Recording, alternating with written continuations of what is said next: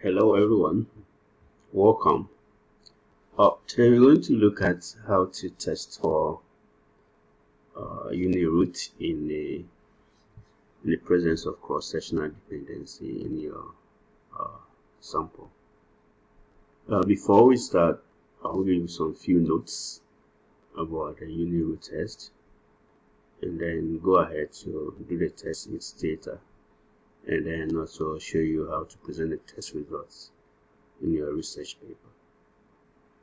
So notes, the uniroot test in the presence of cross-sectional dependence. There are two commands that you can use. Today we're going to talk about the xtcips command. Okay, you use this command to test for uniroot in the presence of cross-sectional dependence. 2. The test is based on Pasaran 2007 paper. 3. We normally use this test with balanced panels. So if you're using a balanced panel, then you can go ahead and use this test. There are 3 specifications. The first one, you can specify a model with an individual specific intercept, which is the default in Stata, or you can specify without an intercept. In this case, we use the NOC option, and then you can specify with a linear trend also. Okay. In doing the test, you have to specify 2 lags. Max lags are they define the dynamic specification of individuals and also the maximum lag to be included in the model to be estimated for each of the cross-sectional units.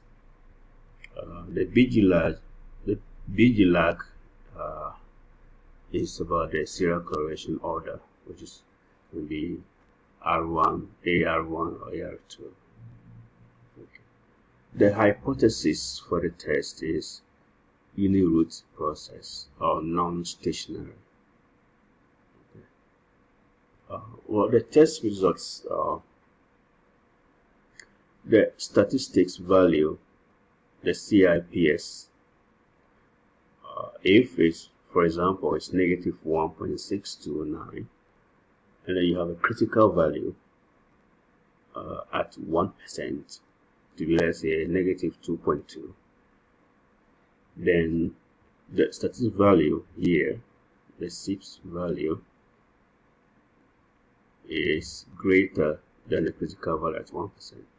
Now we're using negative, so 1.629 is greater than negative 2.2, right? So in this case, we fail to reject the null hypothesis, meaning there is uniroot process. Okay. On the other hand, if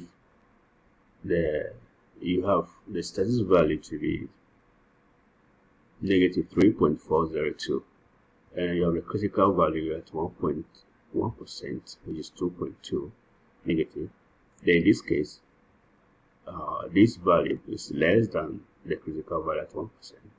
So then we reject the null, meaning that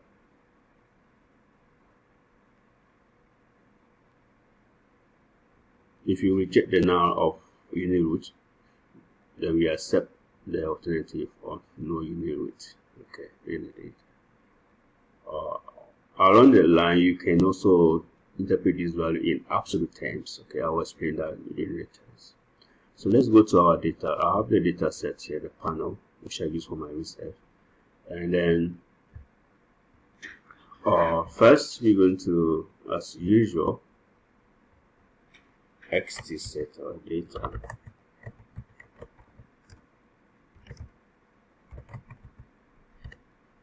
Okay, so the command to use is xtcip.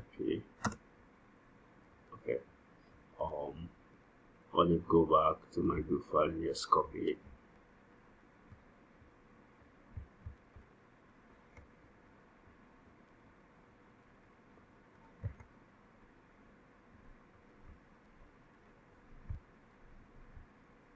Okay, so I have this here. So I want to test for unit rate in the GDP per capita purchasing power. Okay, so I issue the command, my variable, and then I specify the maximum like here. I can change this lag to let's say 2. The BG lag can be 1 or 2 also. Okay, the maximum lag specification is up to you. You can may add more lag to it, but the BG lag probably 1 and 2 will be okay. And then you enter.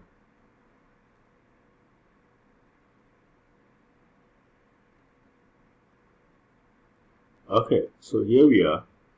So let's look at the SIPs. The statistic value is negative 1.820. Now look at the critical value at 10%, 5%, and 1%. You will see that even at 1%, the critical value is minus 2.2.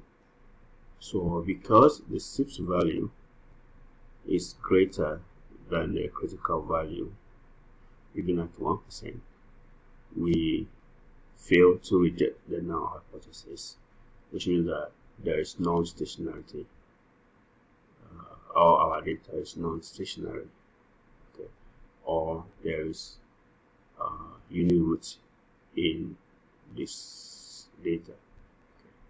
Now, if there's unit root, this is then you have to do the level. You can add b to this at first difference. Okay.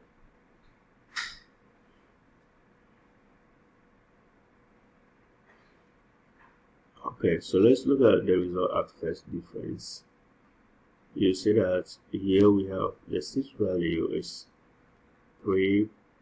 negative 3.424, and even our test, the critical value at 1% is minus 2.2.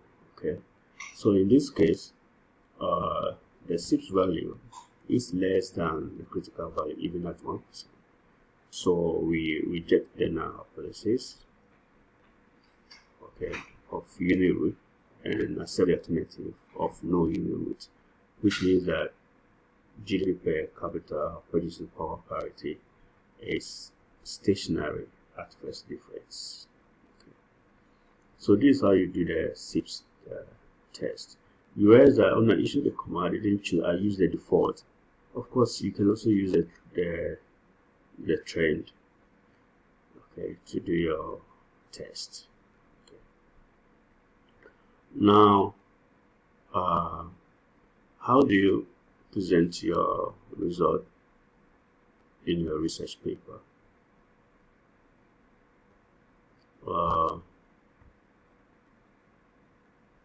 Okay, so this is my own research paper. Okay, you will see that I've done the test for all my variables here, and for GDP per capita purchasing power, you see that the test statistic is negative 1.424. Shows that there is unit root in my GDP at level. Okay, then I went on to do the test at first difference, and then I got the test statistics. Okay, the first difference, I got the test statistics to be minus 3.424, and it's less than the test critical value at this, so we reject the now and accept the alternative, which means this variable is stationary at first difference, right? Okay. So you see that at even 1%, right, it's still less. Okay, so that's why I use the 3 star to to indicate that it's significant at 1%. So this is how you get the results. And you see that for this test, I've done the test for all the variables of each country of each cross-section units in my sample, right?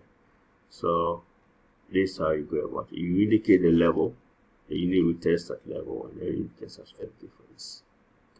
Okay. Luckily enough for me, all my variables appears to be stationary at first difference. Okay, so this is how you present results in a research paper. If you want to use train, okay, you can just indicate train.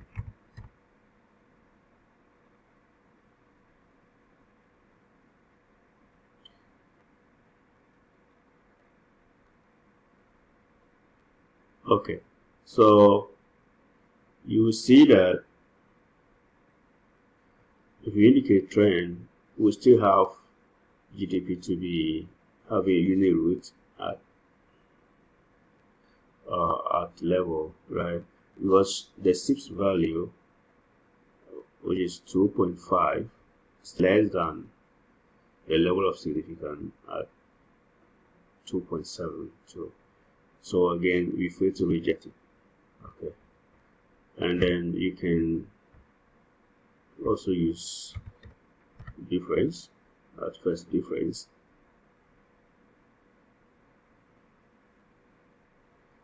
So here we see that the variable, this is less than the critical value even at 1%, right? So we reject the null hypothesis of unit roots and accept the alternative of no unit roots. Now, some people will be confused about using the negatives to interpret these results. You can use the absolute value of the test statistics, NDP, and the critical values here. So for this one, if you use the absolute value, which this is positive 2.505, and use the absolute value as a positive 2.72, okay, in this case, the xtcips value, right, is less than the critical value at 1% if you use the absolute value, right?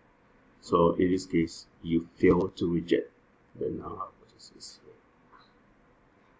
Okay. Okay. So if you want to use the absolute value to interpret it, you get the same outcome. But I want to use it as how the test result shows, right? In negative y, which means this 2.505, right, is greater than 2.72. Okay, so I fail to reject the null hypothesis. Okay, so that's all I have for you for today. And you remember that here I show in my paper the negative statistics, okay, not the absolute values. Okay. So that's all I have for you for today to test for unit root independence of cross-sectional dependence using the xtcips. The next video I'm going to talk about another command that you can use to test for unit root, and then I'm going to show you model selections in the presence of cross-sectional dependence. Thank you very much, and see you in the next video. Bye.